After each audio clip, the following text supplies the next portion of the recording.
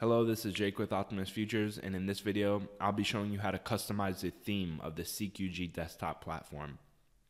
So to start off, head over to the sidebar on the left-hand side of the screen and scroll down to the Preferences tab. Once you click on this, another window will pop up, and if you scroll down under Interface, you'll notice the tab that says Theme. By default, it should be set to black, but you can change it to white as well.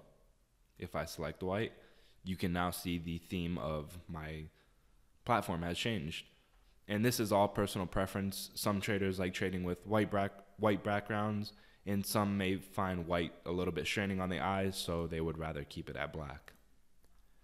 Now, besides the theme and the overall layout of your desktop, you can change the buy and sell colors as well as the price movement colors.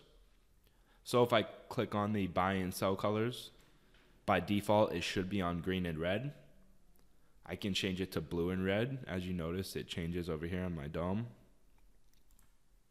I can change it to red and green. This reverses the long and short positions. Typically, short is red and long is green. This is in reverse. So if you do change it to this, just be wary of that.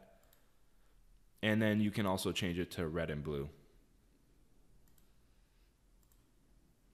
And then you can also change the price movement colors as well. So currently by default, it is green and red. If the price goes up, it changes to a green arrow. If the price goes down, it changes to a red arrow. You can notice that right here in my dome on the left. So if I change it to blue and red, if it goes down, it still remains red.